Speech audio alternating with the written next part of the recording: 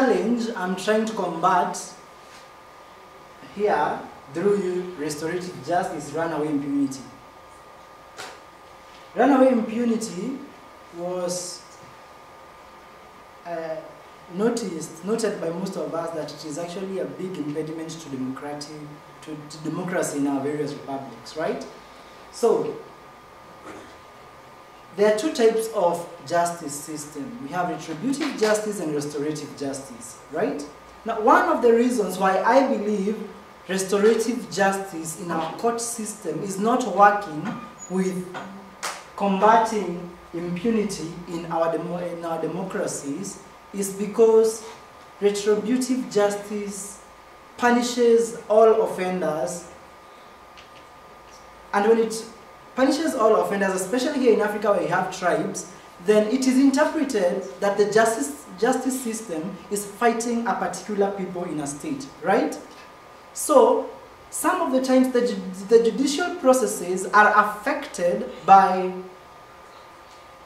the state and how the people will think, the thinking that it will impact on the people, right?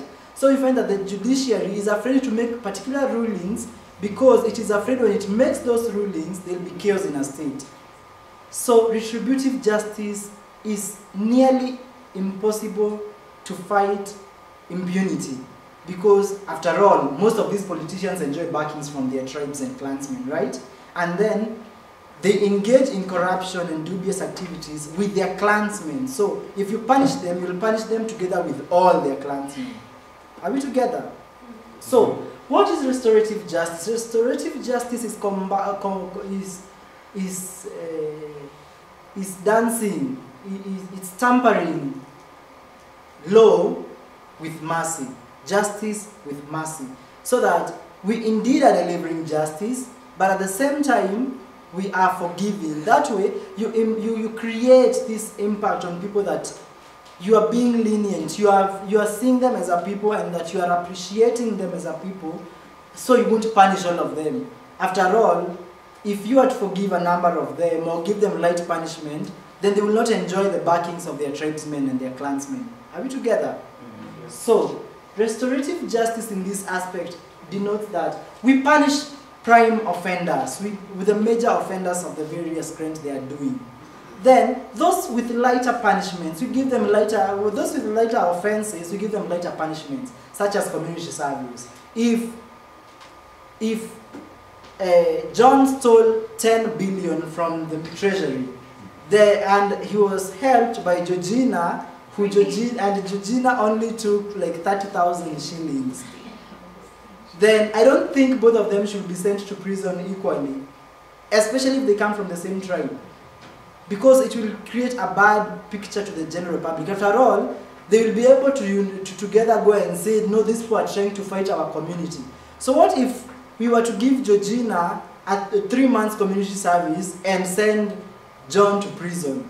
That way, Georgina will be left behind to tell the others it was a legit thing to do, right? So, my project here is trying to get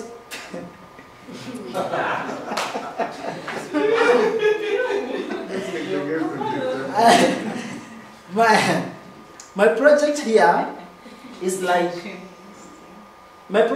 is like we devise. I don't know which platform we are going to use, but we shall devise it.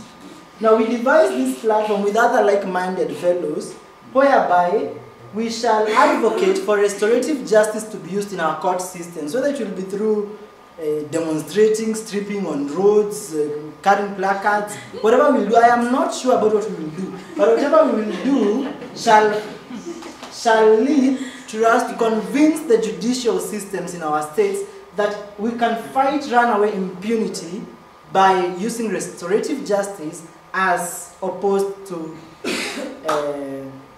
what is the judicial system? Retributive justice. And that